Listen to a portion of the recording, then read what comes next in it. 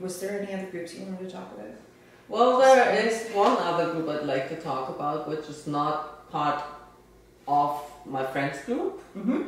And that's completely different from what I usually do. I like to go out for painting, but this group is called the Ottawa Urban Sketchers, and I think you are a part of that too. Yes. And it's Ottawa, well, this part is from Ottawa, but it's based all over the world. And they have some world days where everyone around the world goes sketching, but for the Ottawa group, they have certain events, certain outings where they meet, and where whoever is available that day can just come.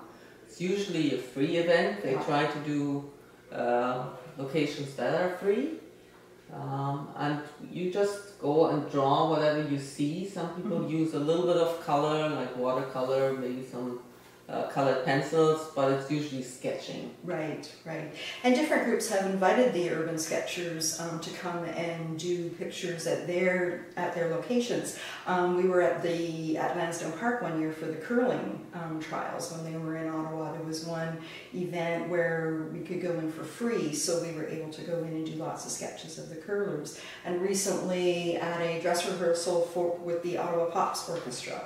And it can be very uncomfortable for some people to sketch when others are coming and looking over your shoulder, so it's really great to have other people with you. But people really are interested. They're not coming to critique or judge what you're doing. They're just really interested to see what we're working on.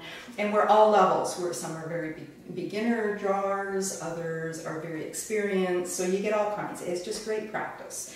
And I get very inspired from that because I don't do a lot of drawing, so to go out to these events keeps me in really good practice. And to get help from others, especially if you're a beginner.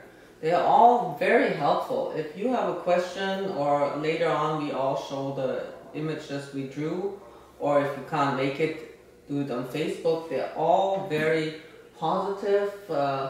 There's no one who says, oh, and you should have done this and that. No, they help you out if you ask, and you get the inspiration. You see what the others did and can say, wow, yeah, I can try this. Maybe I'll try a little bit with different pencils, or use a crayon instead, a colored crayon, instead of just always going black and white. Right.